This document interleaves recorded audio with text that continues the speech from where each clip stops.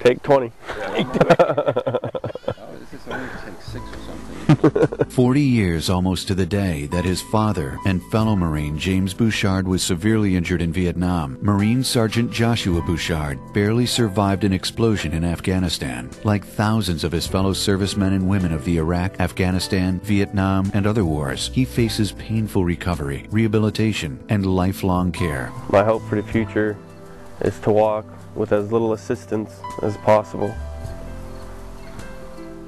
Joshua will always need help from his family, his fellow veterans in the VA, and from the private organizations that offer vital assistance. One of the veteran support organizations to receive from Soldier to Soldier proceeds was chosen in Joshua Bouchard's name. Homes for Our Troops is building me a adaptive house to help me get on with my way of life after the Marine Corps and when I'm done with my therapy. It's a specialized home for disabilities, with certain disabilities that he's received in Afghanistan. That's what that's all about.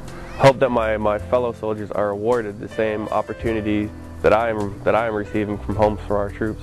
Joshua's mentor died in the attack in southern Afghanistan, and so did his best buddy. 2 others of his fellow soldiers were badly injured. The explosion crushed Josh's leg, part of his spine, and his hopes for a normal life, but not his spirit. The struggle for survival didn't end in Iraq, Afghanistan, or Vietnam.